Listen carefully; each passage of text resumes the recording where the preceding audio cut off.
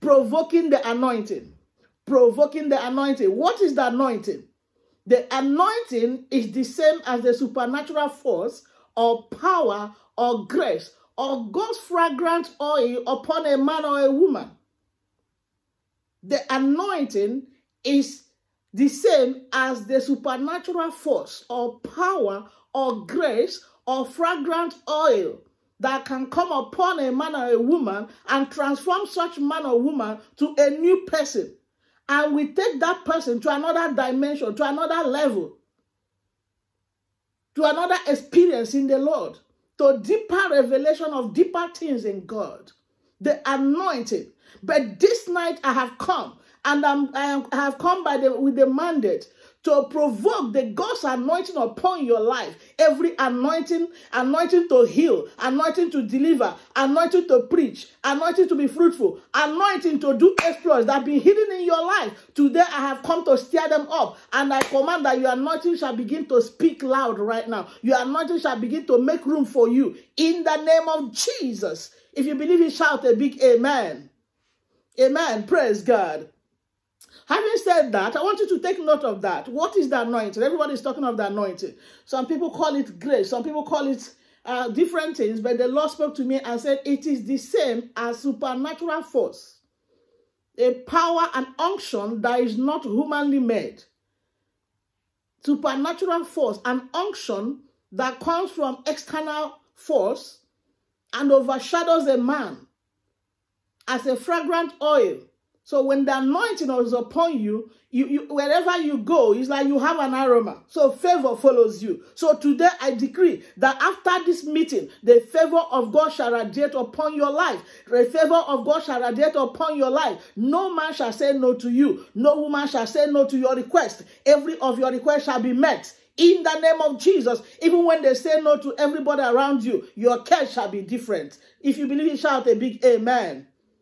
Shout a big amen. And I declare again that today you are rising to your next level by the reason of the anointing that's being provoked this night, by the reason of the anointing that is present this night, by the reason of the anointing that is in the atmosphere. I declare that you are rising to your next level. The level you were in yesterday, you shall no longer be in that level. In fact, the level you were in as at 11 p.m. this night, you shall no longer be in that level. God is taking you to another level. God is taking you to a global level. God is taking you to a corporate level. God is taking you to a level of an apostle. God is taking you to a level of an apostle, as an apostle, as a teacher, as a prophet, as a pastor. Receive it as you deserve it. Receive it as you desire it as well. In Jesus' name, amen. Provoking the anointing. That's what I'm speaking about today. You need the anointing. Who needs the anointing? Everyone, every man, every woman needs the anointing. In fact, our Lord Jesus needed anointing to do ministry. Ministry is not by power, not by might, but by the Spirit of God. From the beginning of this year, the Lord gave the servant of God in the house the vision for Goodnews Bible Church that this year shall be our year of higher ground. And also it shall not be by labor, but by grace. You see why anointing is important. Grace is another name for anointing. That this year shall not be by labor, but by grace. And we can see that it is manifesting right now. A lot of people today are receiving money from the government. You did not labor for it. That is the grace we are talking about. Some of you have been at home for 10 days, 15 days, 21 days, but you have never lacked any good thing. That's the favor and the anointing of God upon your life. Praise God. So this year, remember it. It shall not be by power nor by might. It shall not be by labor. So stop over-laboring yourself. Stop over-laboring yourself. The Bible says that them who are thirsty should come and drink water that will never dry up again. Anointing is different from charisma. And I don't know if you understand what I'm saying. That the anointing is different from charisma. I'll give you an example. There's a man, I think I was interacting with some people on Facebook today, and they were praising a former president of the USA, Barack Obama. And they were saying he was the best orator and all that and all that. He has the charisma, yes. but that is not the anointing. There are people you meet, they have the charisma, but they do not have the anointing. Some people may have oratorial power and grace, but that's different from the anointing. Anointing is the one that can break yokes. Any anointing that cannot break yoke is not an anointing from God. Look at what the Bible said. In Acts chapter 10, verse 38. Acts chapter 10, verse 38.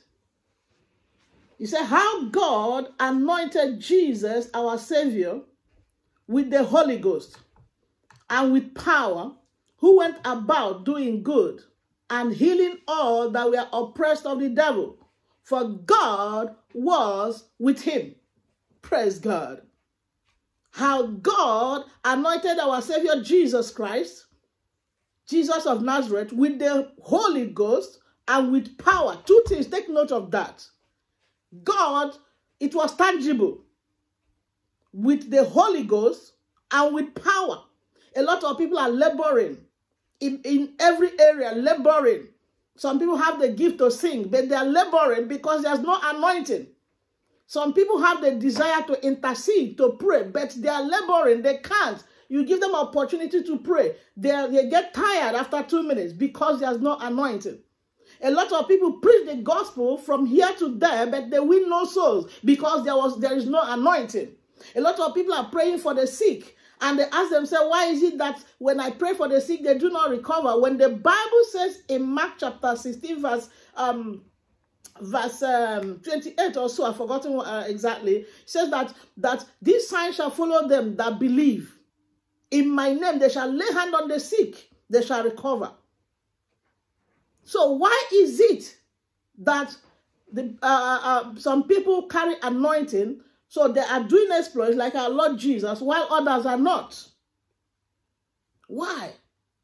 Provoking the anointing. This night, I have come with divine mandate to provoke that hidden anointing inside of you. Child of God, you are well anointed. Don't look down on yourself. You are anointed. You may not know it. You are anointed. You may not feel it. You do not need to feel it. You do not need to shout. I want you to know that the anointing is not equal to shouting as I'm shouting. Amen. What makes me anointed is not my shouting. It's not my hooting. It's not my talking gently. It's not my mannerism of delivery. No. The anointing is quite different. The anointing breaks the yoke. The anointing breaks chains. The anointing breaks limits. So when you carry the anointing, you do great exploits. That's why the Bible says in that scripture we read, Acts chapter 10 verse 38, how God anointed Jesus of Nazareth with the Holy Ghost and with power, who went about doing good and healing all that were oppressed of the devil, for God was with him. Praise God. Child of God, remember God is with you. So you have the number one. The number one requirement is that God was with our Lord Jesus. The same God that was with our Lord Jesus, the same God that raised him from the grave, the same God is with you. While you are seated right now, God is with you. The presence of God is with you. God resides inside of you. So the same anointing that he anointed Jesus of Nazareth can come upon you this night. Some of you are not baptized in the Spirit. Some of you are not baptized with evidence of speaking in tongues. But this night, the power of God is going to hit you. The tornado in the power of God shall locate you wherever you are. And so I release the power of the Most High God. I release the dynamic power of God. I release the fire from the third heaven. I release the unction of God by the Spirit of God upon my life this night. Wherever you are, the power is coming upon you. The power is coming upon you. The power is coming upon you. You are rising out of the ground. You are rising out of your weakness. You are rising out of your fear. You are rising out of your anxiety. You are rising out of everything that has held you captive. Today you are loose in Jesus' name. Amen. He said how God anointed Jesus of Nazareth with the Holy Ghost and with power.